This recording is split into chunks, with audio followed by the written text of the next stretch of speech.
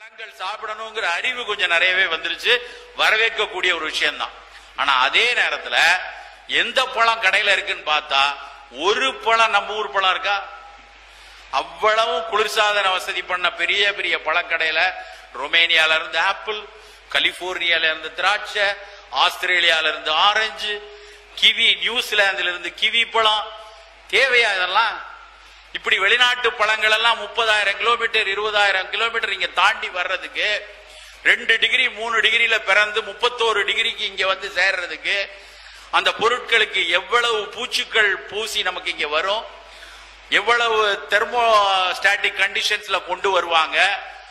அங்க எங்கேயோ ஒரு இடத்துல நியூசிலாந்த விளைவிச்சு அது நம்ம ஊர் அடுப்பங்கரைக்கு வர்றதுக்குள்ள எவ்வளவு விதமான பௌதிக மாற்றங்களை கடந்து இங்க வரும். அது எதுவும் புரியாம அந்த பழத்தை போய் சாப்பிடறான். நம்ம ஊர்ல இருக்கக்கூடிய மிகச்சிறந்த பழங்கள்ல ஒண்ணு வாழைப்பழம். மிக மிக சிறந்த பழம். நீங்க ஒரு தமிழ்நாட்டை பொறுத்தவரைக்கும் நான் சொல்லுவேன், களியக்காவலையில இருந்தனா அங்க ஊர்ல நேந்திரன் பழம், செவ்வாழை, உடலை நேந்திரமலம் ஒரு பியூனியா இருக்காங்க, ரொம்ப ஒல்லியா இருக்கக்கூடிய குழந்தைக்கு உடல் எடையை கூட்டுவதற்கு ஒரே ஒரு பழம் நேந்திரமலம் போதும். ரெகுலரா நேந்திரமலம் கொடுத்தா குழந்தையினுடைய உடல் எடை கூடும். நின்று கொண்டே சமையல் அறையில நின்றுட்டு இருக்காங்க, இல்ல ஒரு பள்ளி அறையில பாடம் எடுப்பதற்காக நின்று கொண்டே இருக்கிறார்கள், குதிகால வலி வருது, தூங்கி எந்திரிச்சு காலை ஊன்னா வலிக்குது, நடக்க முடியல, கொஞ்ச நேரத்துக்கு அப்புறம் தான் வலி குறையுது அப்படின்னு சொல்லக்கூடிய பெண்களுக்கு செவ்வாழை ஒன்று போதும். செவ்வாழை மட்டும் சாப்பிட்டா அந்த குதிகால் வாதம் நல்லா போகும். அதை தாண்டி அப்படியே நாகர்கோவில் வந்தீங்கன்னா அங்க மட்டி பழம்னு ஒண்ணு இருக்கும், குட்டியா இருக்கும், சின்னோண்டு இருக்கும், ஒரு பென்சில் மாதிரி, ஒரு சுண்டு விரல் சைஸ்ல, குழந்தைகளுக்காகவே பிரத்யோகமா உள்ள பழம். மலம் நல்லா இழகி குடல்ல இருக்கக்கூடிய புண்களை ஆற்றக்கூடியது மட்டிப்பழம். இன்னும் அதை தாண்டி அப்படியே திருநெல்வேலி வாங்க, மொந்தன் வாழைன்னு ஒண்ணு உண்டு, நாட்டுப்பழம்னு சொல்லுவாங்க.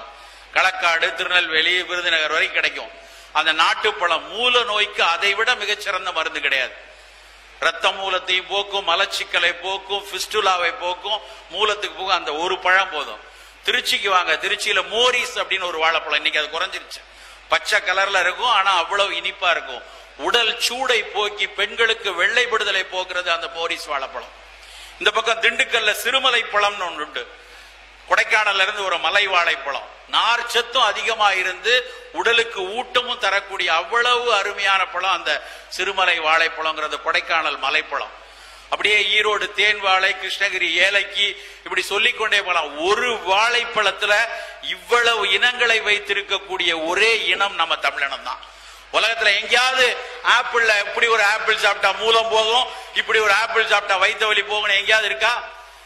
இப்படி ஒரு பழத்துல இன்னும் மாதுளையை பத்தி பேசலாம், கொய்யா பழத்தை பத்தி பேசலாம், நாவல் பழத்தை பத்தி பேசலாம், இலந்தை பழத்தை பற்றி பேசலாம். ஒவ்வொரு பழங்களும் மருத்துவ குணமுடைய பழங்கள். நம்ம அதெல்லாம் விட்டுட்டு கலிபோர்னியன் திராட்சைன்னு கொட்டை இல்லாத